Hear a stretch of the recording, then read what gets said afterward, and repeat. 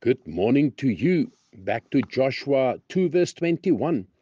And she bound a scarlet line in the window. Our heading? A dedicated house. I amused myself by observing how many houses were insured. I noticed the mark of the different insurance companies. Now, there was only one house in Jericho that was insured, and that had for its symbol and mark of insurance a scarlet line tied in the window. What a mercy it is when houses are insured by the grace of God and dedicated to the Lord, the very houses, and much more the inhabitants of those houses. Firstly, how can you dedicate a house?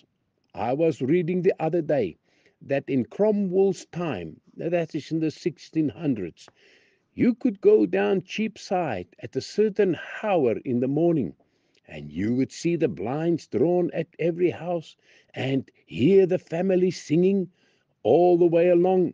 For, says an old divine, in those days, a drawn blind was the scarlet line in the window. People knew as they passed along that there was an altar erected to God in that house. Family praying was going on. Well, the practice has gone out of fashion even among many who profess to be the people of God. And secondly, I believe that when the house and the church pull together, things are right. But when religion is made to be a thing of the church and not of the house, when the minister is looked to instead of the father, when the man ceases to be the priest in his own house, then the very sinews of vital godliness has been cut. As application, listen to the words of an old theologian, Matthew Henry. Those who pray do well. You get up to that, I hope. Those that read the scripture and pray do better.